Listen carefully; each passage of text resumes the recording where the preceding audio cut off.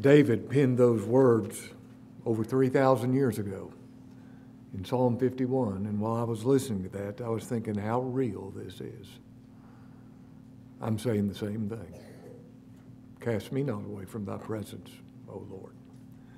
Turn back to Ephesians chapter 1, and tonight we're going to observe the Lord's table together. Ephesians chapter 1.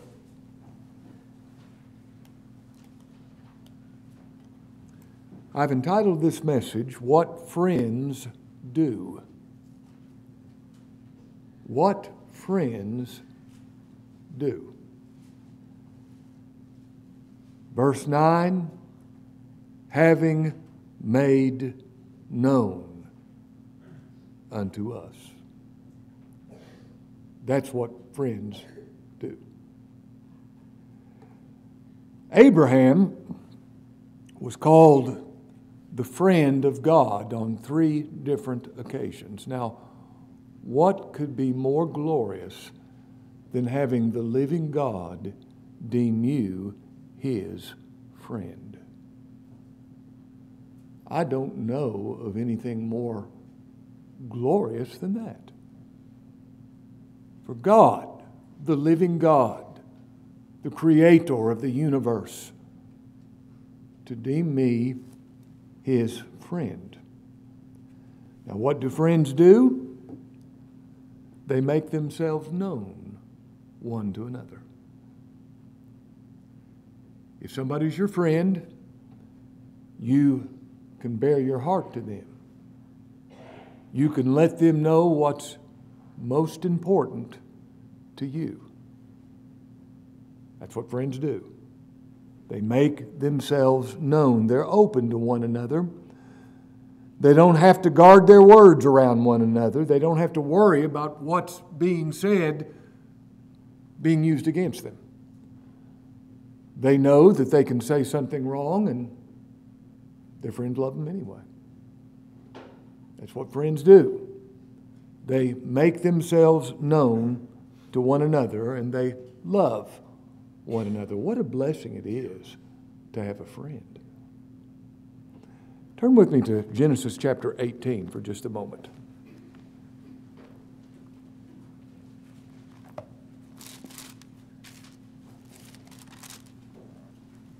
Verse 17.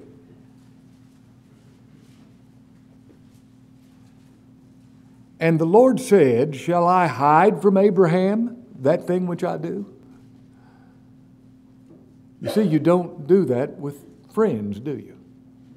And the Lord said, shall I hide from Abraham that thing which I shall do, seeing that Abraham shall surely become a great and mighty nation, and all the nations of the earth shall be blessed in him. For I know him, that he will command his children and his household after him, and they shall keep the way of the Lord to do justice and judgment, that the Lord may bring upon Abraham that thing which he hath spoken of him. Now that's obviously not talking about national Israel. That's talking about the spiritual seed, the elect, all of God's people who will follow the faith of Abraham. But the Lord was not going to hide that from Abraham because Abraham was his friend. Psalm 25:14 says, the secret of the Lord, the intimate counsel of the Lord, those which he discloses himself to. That's what the word means. The secret of the Lord is with them that fear him. Now, this fear of the Lord makes them afraid to look anywhere but Christ alone. That's what the fear of God is. Faith in Christ. Somebody that doesn't look to Christ alone has no fear of the living God. But the secret of the Lord, the intimate counsel of the Lord is with them that fear him. To them he'll show his covenant. Turn with me to John chapter 15.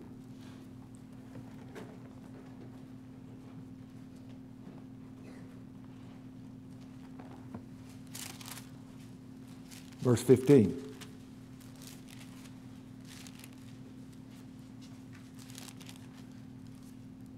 Henceforth, John 15, verse 15, henceforth, I call you not servants, For the servant knoweth not what his Lord doeth. Now, if somebody is your servant and you feel no need to explain what you're doing, just do it. Do it. I don't have to give you a reason. You're going to do it because you're my servant. But for the servant knoweth not what his Lord doeth, but I've called you friends, and this is to every believer, for all things that I've heard of my Father, I've made known unto you. That which is most important to me, the things which I've heard of my Father, all things I have made known unto you. Now, with all that in mind, let's think about this amazing statement Paul makes in verse 9 of Ephesians chapter 1, having made known unto us the mystery of his will. Revelation. Having made known unto us the mystery of his will. Now, the only way we can know him is if he is pleased to make himself known to us. Isn't that an amazing thought that the Lord has made himself known to you? I don't know of anything more amazing than that the Lord, God of glory, has made himself known, has disclosed himself, has revealed to any man, me, I'm amazed, that which is most precious to himself. That's what friends do. They make themselves known. When the Lord said to his disciples, whom say men that I am? And they started saying, well, good things. Some say you're John the Baptist or Jeremiah or one of the prophets. Whom say ye that I am? Thou art the Christ, replied Peter, the Son of the living God. The Lord said, blessed art thou, Simon Bar-Jonah. Flesh and blood didn't reveal that to thee, but my Father which is in heaven. I thank thee, O Father, Lord of heaven and earth, because you've hid these things. You've done this. You've hid these things from the wise and the prudent and revealed them.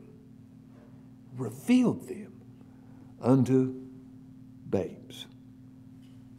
Even so, Father, for so it seemed good in thy sight. Paul said, when it pleased God, who separated me from my mother's womb and called me by his grace to reveal, to make known his Son in me. Now, you will only make yourself known to people that you can trust. Isn't that so? You're not going to make known the thoughts of your heart to somebody that you can't trust, somebody that could use that information in a wrong way. You only make yourself known to people you can trust and confide in. And that's what the Lord has done with every one of his people.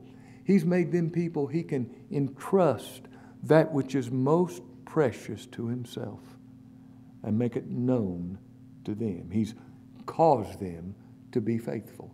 He's caused them to believe and to receive what he says. Now, what a privilege. I repeat, what a privilege for him to make you or me his friend, the friend of God, where he can confide in me and entrust that which is most precious to himself to me. Now that's what this thing of revelation is. He gives you a new heart to receive it, and he makes himself known. Now why is it that you believe and somebody else doesn't? Because he's not made himself known to them the way he has to you. They're not part of that us. When he says, having made himself known unto us, the us of Romans 8:31, if God be for us, who can be against us? But what a blessed, blessed privilege to have God make himself known to you. And if he has made himself known, your heart cry is, "Oh, to grace, how great a debtor daily I'm constrained to be." Now notice in our text, having made known unto us the mystery of his will. Now a mystery is that which could never have been known had not God made it known. The word is not like a murder mystery, whodunit, Agatha Christie or the Hardy Boys or any of those, mysteries you're trying to figure out whodunit. No, it's not like that at all. A mystery in the Scripture is a transcendent, glorious truth that is beyond intellectual comprehension. You could never say regarding the mysteries of the Scripture, "I got them down. I understand them." The mystery of the Trinity. One God in three distinct persons. Father, Son, and Holy Spirit.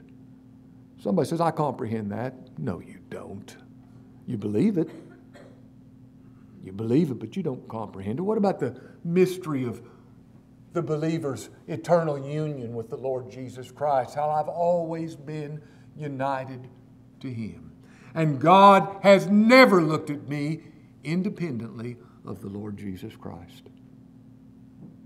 Mystery. I don't understand it, but I believe it.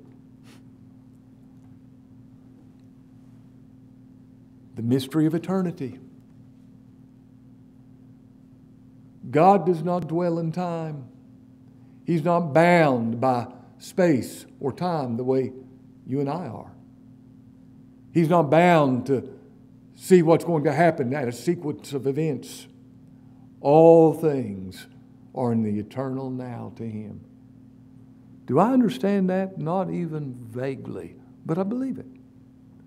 If somebody says they understand these mysteries, all they prove is what a big fool they are for even saying something like that. These are mysteries that we believe. And while we are painfully aware that we don't understand these mysteries, we believe them. And we know them. I love what the Lord said to His disciples. It's given to you to know the mysteries of the kingdom, but to them it is not given. Now, if it's given to you, He gave something to you that He didn't give to everybody else. What are you going to say? Well, how could that be fair? Or amazing grace. Why would He do that for me? When we preach the gospel, we set forth the mysteries of God. Paul said in 1 Corinthians 2:7, we speak the wisdom of God in a mystery, even the hidden wisdom. Who hid it? God did. But we speak the wisdom of God in a mystery. Paul said in 1 Corinthians 4:2, let a man so account of us as stewards of the mysteries of God.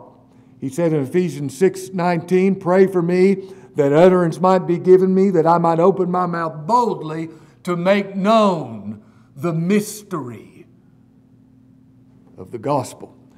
Look at Ephesians chapter 3 for a moment. Verse 1. For this cause I, Paul, the prisoner of Jesus Christ. He was writing from a Roman prison, and he didn't say the prisoner of Rome, but a prisoner of Jesus Christ. For you Gentiles, if you've heard of the dispensation of the stewardship of the grace of God which is given me to youward, how that by revelation He made known unto me the mystery, as I wrote afore in a few words, whereby when you read you may understand my knowledge in the mystery of Christ. He made known this mystery to me, and I'm making it known to you. And if you are made to see this mystery, God's made it known to you just as much as He did to Paul.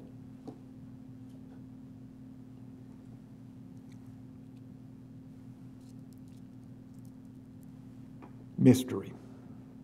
Having made known to us the mystery of His will. Now turn into, I think it's interesting, the word mystery is used in the book of Ephesians more than any other book in the Bible.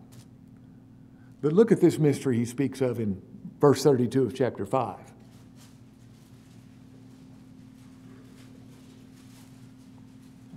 Now, Paul had been giving instructions on marriage. And look what he says in verse 32. This is a great mystery. But I speak concerning Christ and the church. Now, he'd been speaking of marriage. Look in verse 25. Husbands, love your wives, even as Christ also loved the church, and gave himself for it, that he might sanctify and cleanse it with the washing of water by the word, that he might present it to himself a glorious church, not having spot or wrinkle or any such thing, but that it should be holy and without blemish. So ought men to love their wives as their own bodies. He that loveth his wife loveth himself. No man ever yet hated his own flesh, but nourishes it and cherishes it, even as the Lord the church. For we are members of his body, of his flesh, and of his bones. For this cause shall a man leave his father and mother, and shall be joined unto his wife, and they two shall be one flesh. Now this is a great mystery, but here's what I'm talking about. When I'm talking about marriage, I'm talking about Christ and the church.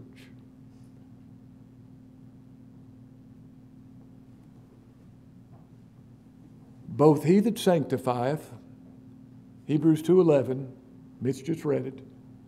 Both he that sanctifieth and they who are sanctified are all of one. Now this is the truth concerning Christ and the church. Eternally united. How close is this union? Well, the Lord gives us the closest illustration. And I don't even know that it's, well, yes, it's a great illustration because the Lord gave it.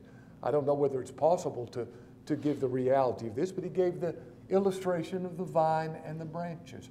I'm the vine, you are the branches. The same stem that runs through the vine runs through the branches, and there's no connecting point. No connecting point. How real is this union? Well, how really did he truly take my sin and make it his own? My sin became his sin, so that he became guilty of that sin. And that's why the Lord killed him on Calvary's tree. That's how real this union is. How real is this union? I am made the very righteousness of God in him. How real is this union? Do I understand this? How I've always been in Christ? No, not at all. Do I believe it with all my heart and with all my soul? And there's no truth of the Scripture that's understood apart from this thing of union with Christ. Why did God choose me? Because I was in Christ. Why did God love me? Because I was in Christ. Why does God save me? Because I'm in Christ. Why does God preserve me? Because I'm united to his Son. That's why. Oh, what a glorious mystery. Union with the Lord Jesus Christ. You know, when we're baptized, all we're talking about is union with Christ. When he lived, I lived. When he died, I died. When he was raised, I was raised. How close is this union? 1 John 4:17 says, as he is, so are we in this world. Now, this is how close this union is. However holy he is, however pleasing to God he is, however beautiful he is to his Father, that is everyone who's united to him. Turn to Colossians 1.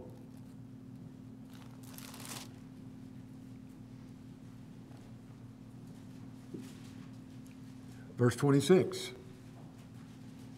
Even the mystery, there's that word, something we would never have known had not God made it known, and something that we really can't intellectually grasp. We can only believe.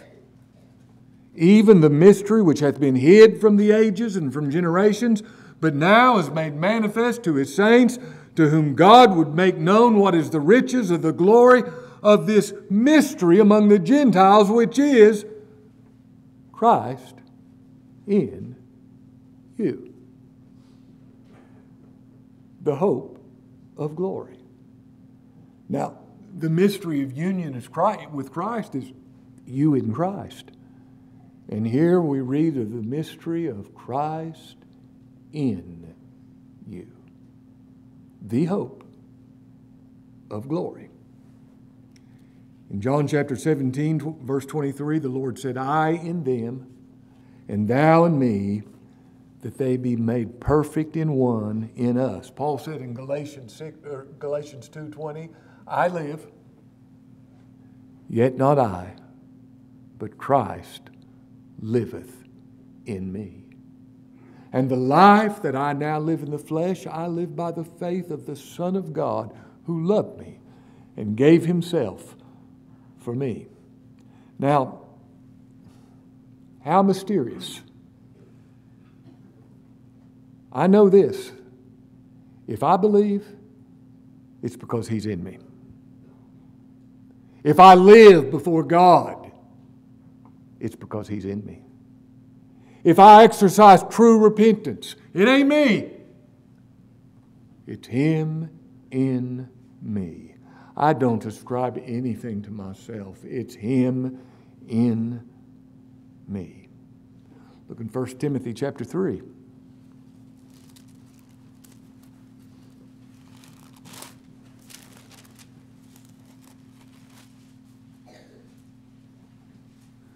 This is talking about deacons, but look what it describes concerning them, and it's true with regard to every believer.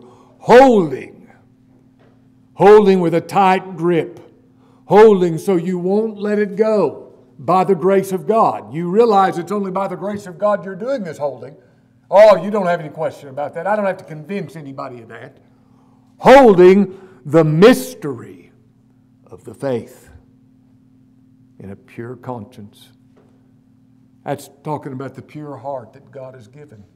The new man in Christ Jesus. That's who holds the mystery of the faith. Look in Titus chapter 1. We get some idea of what that mystery is. Verse 1.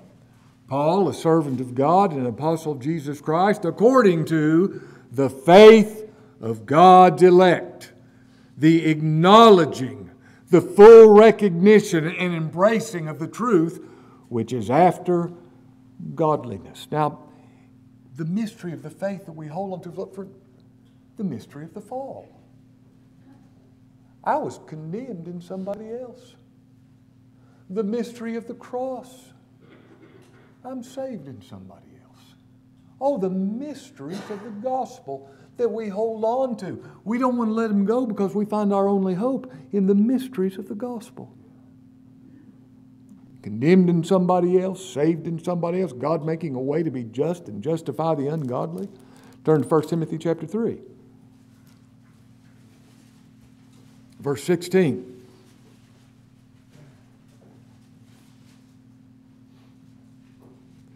Without controversy, great is the mystery of godliness.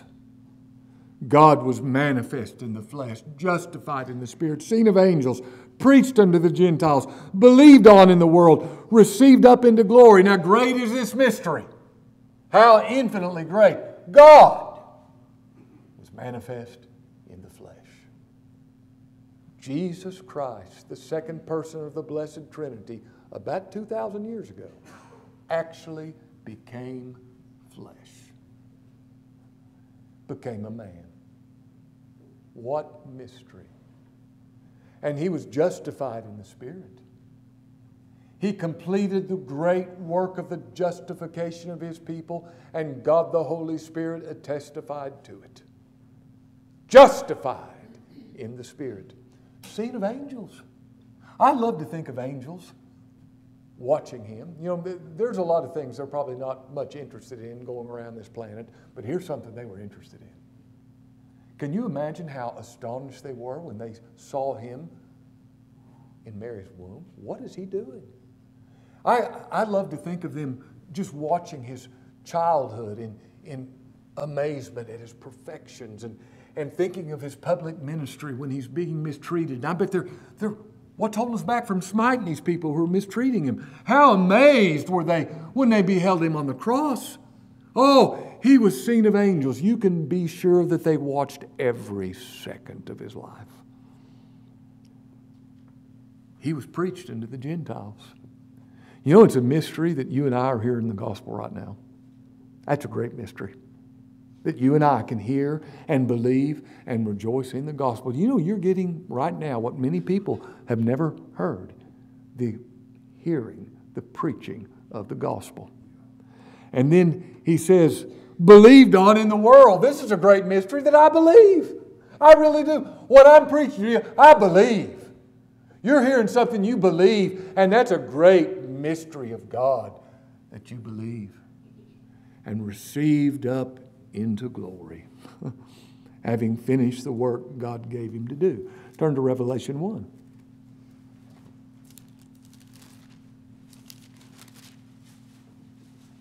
Verse 20. Now, there was 7 candlesticks and 7 stars, and he tells us what this is. The mystery of the 7 stars which thou sawest in my right hand, and the 7 golden candlesticks. The 7 stars are the angels of the 7 churches. That's actually talking about the pastor, the messenger. And the 7 candlesticks which thou sawest are the 7 churches. Now, what a mystery this is. The church, where Christ walks. And the pastors, through whom He speaks to His church. That's a mystery, isn't it? That's a mystery. Look in Revelation 17.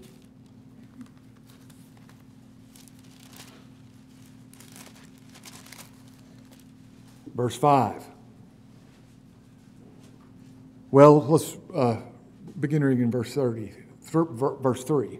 So He carried me away in the Spirit into the wilderness, and I saw a woman sit upon a scarlet-colored beast, full of names of blasphemy, having 7 heads and 10 horns.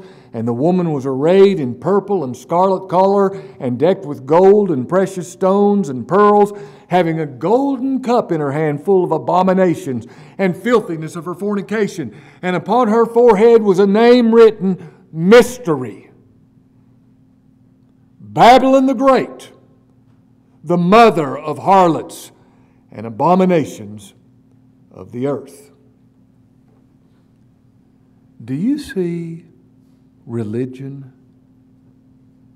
as a great harlot? Do you see all these man-made denominations as children of the harlot? You see what very few people see. He's made this mystery known to you. And you see religion for what it is. The child of the great harlot of Babylon.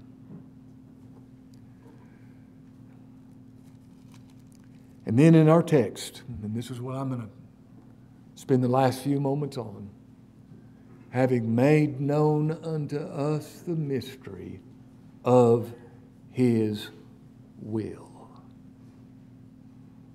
Having made known, having revealed, that's what friends do. Having made known the mystery of His will.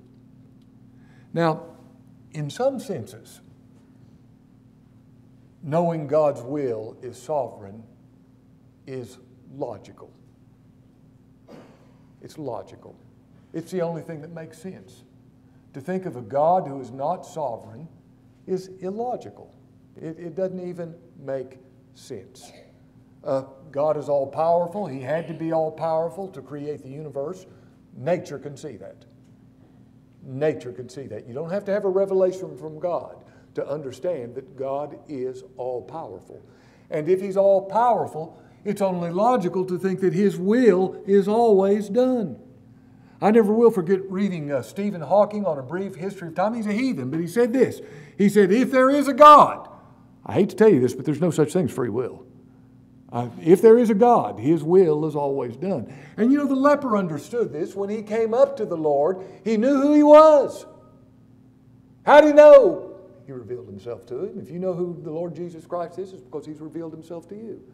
He knew the sovereignty of His will when He said, Lord, if you will, you can make me clean. But then he knew the mystery of His will when Christ said, I will. Be thou clean. Now here's the mystery of His will. You know, multiplied millions read the same Bible you read, and they've never seen this. They've read over it and just gone on to the next verse. The Lord said, I came down from heaven not to do my own will, but the will of Him that sent me. And this is the Father's will which has sent me, that of all which He hath given me, I should lose nothing, but raise it up again at the last day. And this is the will of Him that sent me, that everyone that seeth the Son, you see Him as all. You see He's God. You see Him as all in your salvation. You won't look anywhere else. And believeth on Him hath everlasting life. And I'll raise him up at the last day. Hebrews 10:10 says, by the which will we are sanctified. Every believer, by God's will. He willed it. We are sanctified through the offering of the body of Jesus Christ once for all. He's made known to us the mystery of His will. And why did He do this? We'll turn back to our text in Ephesians chapter 1.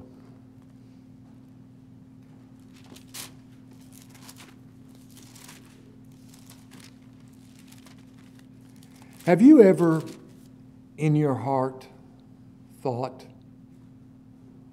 why me? Why me? Why would He make known to me? When you were reading Mitch in Ephesians chapter 2, when the psalmist says, what is man that thou art mindful of him? Now, the natural man doesn't think that, does he? We ought to be mindful of man. God ought to do this, God ought to do that. But someone that knows who God is and who they are, they say, what is man that thou art mindful of him? Why me? Why would He make Himself known to me? Pass others by that are better than me and make Himself known to me. Why? Well, here's the answer. Having made known unto us the mystery of His will according to His good pleasure. That's why. It was His good pleasure to do it, which He hath purposed in Himself. Himself is why He does all He does. And here's the big picture. That in the dispensation, the stewardship, the administration of the fullness of times, He might gather together in one. Now, the picture is things are fragmented now. There's separation. Your sins have separated you. There's all kinds of separations. And you know, when the Lord comes where it says there'll be no more sea, that means no more separation. How many times have you looked out on the ocean and thought, what's on the other side? What are they doing over there? There's a great separation. But at the end times, he's going to be gathering together in one all things in Christ. And things are going to be set perfect once again. There'll be no more sin. There'll be no more opposition to Christ. All who are gathered together, they're one in the Lord Jesus Christ. Turn to John 17.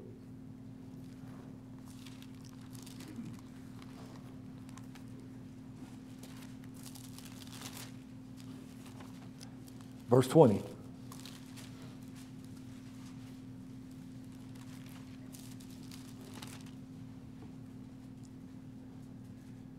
Neither pray I for these alone, but for them also which shall believe on me through their word. Now note that he doesn't say the ones I hope will end up believing on me. No, they shall believe.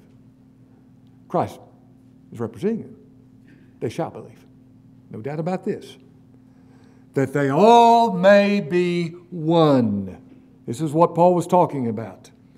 As thou, Father, art in me, and I in thee, that they also may be one in us, that the world may believe that thou hast sent me, and the glory which thou gavest me, I've given them, that they may be one, even as we are one, I and them, and thou and me, that they may be made perfect in one, that the world may know that thou hast sent me, and hast loved them as thou hast loved me. Now, one other scripture. I told you Ephesians 1 was the last one, but I changed my mind. John chapter 5.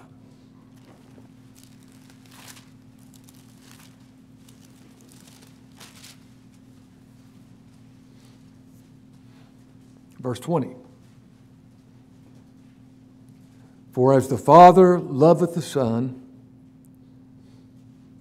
and showeth him all things that himself doeth. Now, that's what you think of the friendship between the Father and the Son. And the Father shows the Son everything. Everything.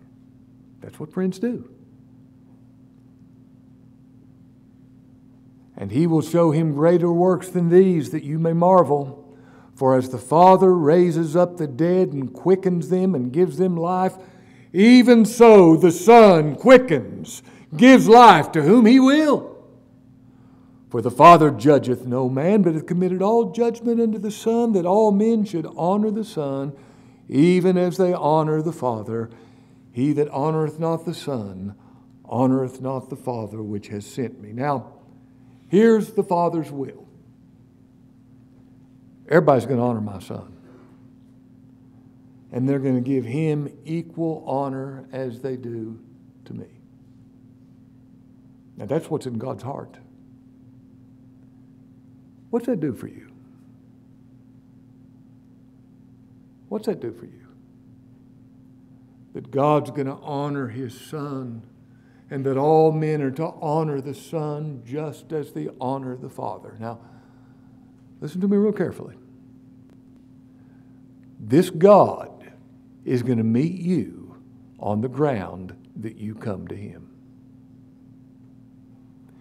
If you come on the ground of your own works, he'll meet you there. He'll meet you there. And he'll give you exactly what you deserve.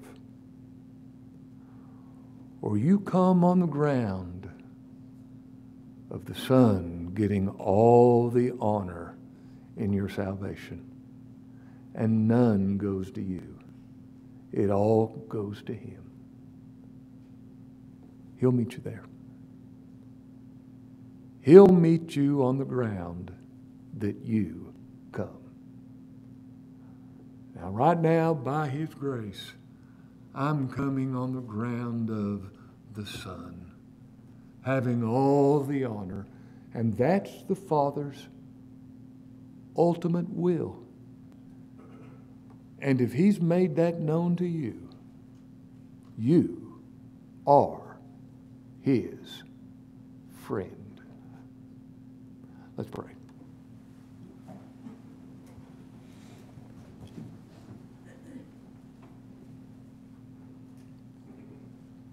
Lord, how we're amazed that you have been pleased to make known to us the mystery of your will in the glory of your Son, and that you would count us thy friends. Lord, we